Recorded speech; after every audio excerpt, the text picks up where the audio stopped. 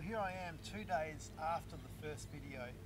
If you haven't seen the first video, go back and have a look and it'll give you an idea of what I'm doing here today. It's amazing how much this water has come up in just 2 days.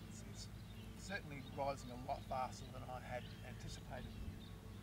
That Rhytidoponera nest that I showed you in that first video, the intermediate sized Rhytidoponera, their nest was approximately 2 meters on the other side of that post, which now is well and truly underwater. So they were doing the right thing by moving. But interestingly enough, yesterday I came here and I saw an ant that I didn't see at all that I can recall the day before, and that was Camponotus consobrinus, quite a large ant.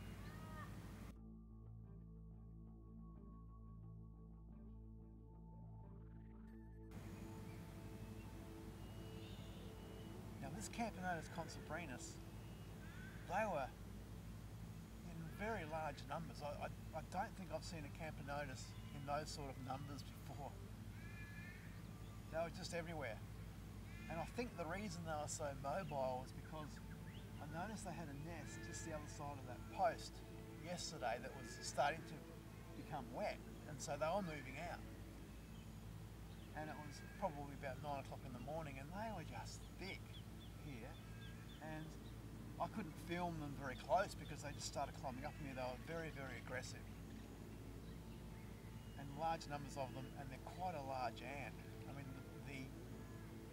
the major ant is probably something like the size of an inch ant. They're actually really quite big and quite robust, and no problem at all. They just want to climb up on you, which is completely opposite to, say, Iridomyrmex. Iridomyrmex are just like go crazy on the ground, but they don't normally climb on you. But these Camponotus, I couldn't stand there for any more than about 10 or 15 seconds. I had like half a dozen up my pants. And they were all carrying eggs, larvae and stuff, all moving their progeny away from that wet area. So last night I came down here to have a look for Camponotus consobrinus. I wanted to see what they were doing after yesterday's incredibly busy activity. And I discovered they have numerous holes all the way up to that hill, and they were busy up and down. So it seems as though, in a similar manner to Iridomyrmex, they have multiple nests, multiple nest entrances. It's just obscure, you can't see them very easily. It's a single hole in the ground. There's nothing obvious about it, so unless you see the ants, you won't see them.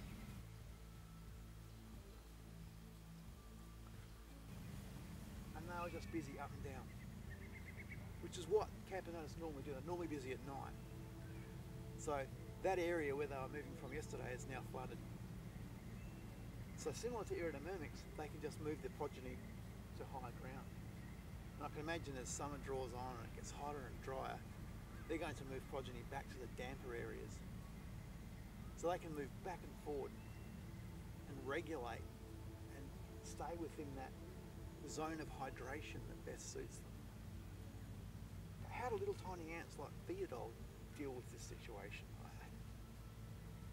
They're so small, I'm not really sure what's going on with them. Notice the laughing tree frog in the background? Beautiful animals.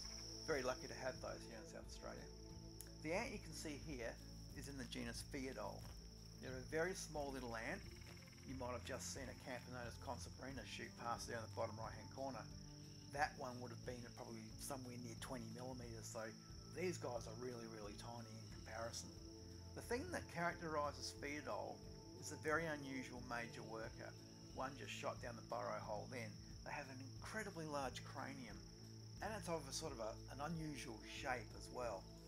Possibly evolved for blocking up the burrow entrance, or it could be some sort of protective factor against predators or tearing up food. Don't really know, but very, very unusual.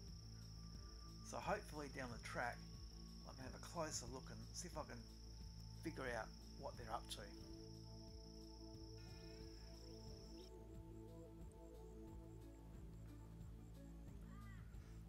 This appears to be one of the many small species of iridomyrmex. Impossible to tell apart unless you put them under a microscope, and even then it's hard work. Very, very busy, very large numbers, typical of iridomyrmex, and transporting progeny. These are the kind of ants that can easily get up into deadwood. They're small enough to get up there and store their eggs under bark and inside the hollows of trees and places like that.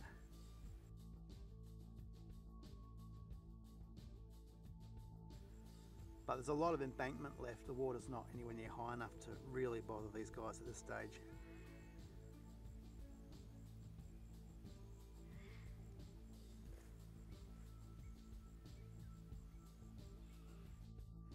Well, here we have Camponotus consubrinus.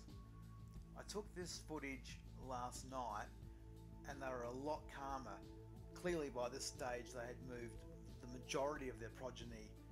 The alarm levels had dropped down somewhat in the colony and they were a lot more relaxed.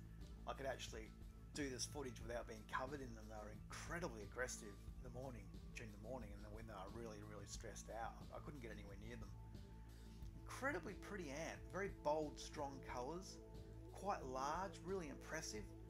That soldier there, that major worker, he's probably about almost 20 millimeters long, I'd say.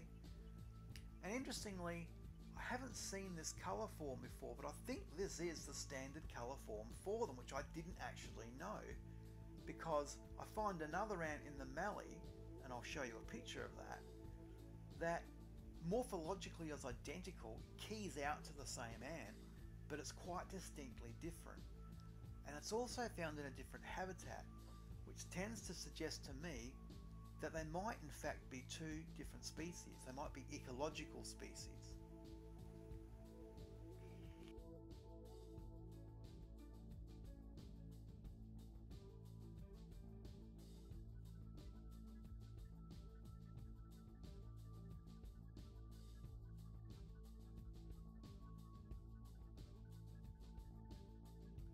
This is a species of ant that a lot of people will recognise.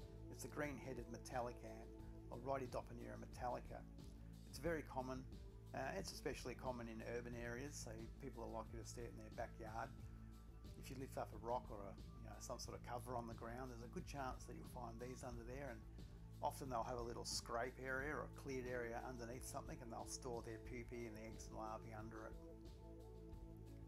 I don't know if they have interconnected nests like Camponotus and iridomyrmex. They may not, so they may well be constructing a new burrow here. They may have moved progeny already, and when this gets too wet they'll have to move up further again. I can't imagine it would take them too long to excavate a decent enough burrow to protect their progeny.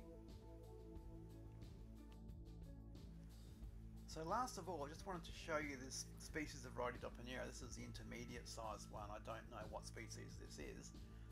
There's no key for a lot of these Rhytidoponera, unfortunately.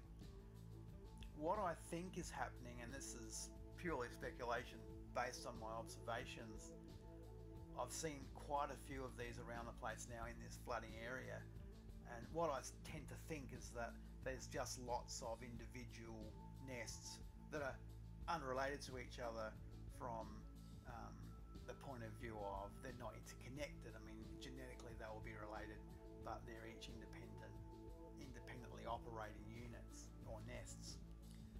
And so probably what is happening, and may well be happening in Metallica, is that it just gets to the point where the environment's getting too wet, they know something's wrong, they move, they start constructing a new burrow or a new nest, and they would move the progeny to it. That's what I think might be happening, because I don't see any kind of complex integrated system that Camponotus and iridomyrmex have. I don't see that at all. And these are a far more primitive group of ants as well. They've retained very ancestral characteristics. So it wouldn't surprise me if that's what's happening with them. So thanks very much for listening. I hope to give an update and I'll let you know what's happening with this flood, because it's really been quite fascinating. And the next thing will be watching what happens as it dries up. I want to see what these ants do.